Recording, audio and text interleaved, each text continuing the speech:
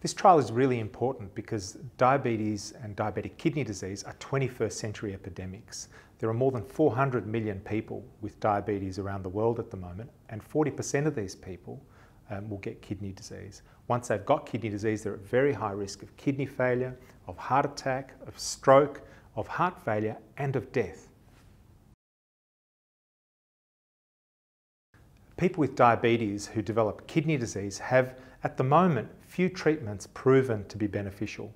In terms of preventing kidney failure, only one class of blood pressure lowering agents has been proven to be beneficial, and that was confirmed some 18 years ago. In the time in between, we've had no new treatments for this vastly important problem. So with this trial, we took a drug that's available today for lowering blood sugar levels in people with diabetes, but which we thought may well have additional special beneficial effects for the kidney.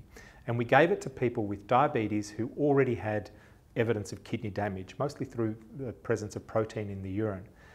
We took 4,401 of these people from over 30 countries around the world, and we gave half of them this drug, canagliflozin, and the other half an identical placebo. And we followed these people for an average of 2.5 years to see what happened to them. We found a very dramatic result. We found that people who received this treatment had a 30% lower risk of kidney failure and related events.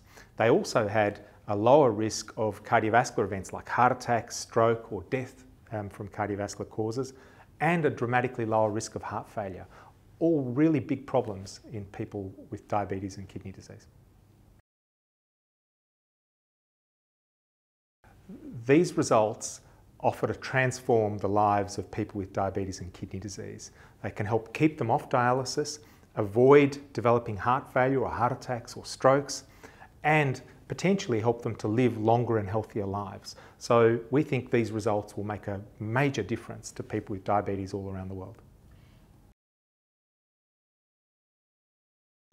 I see so many patients who have had diabetes for some years and who start to develop signs of kidney failure.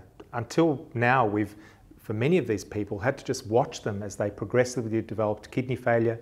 They suffered from the cardiovascular complications, things like heart attack and stroke, and ended up, in many cases, needing dialysis treatment just to keep them alive. With this treatment, for many of those people now, we can offer them real hope and a better future.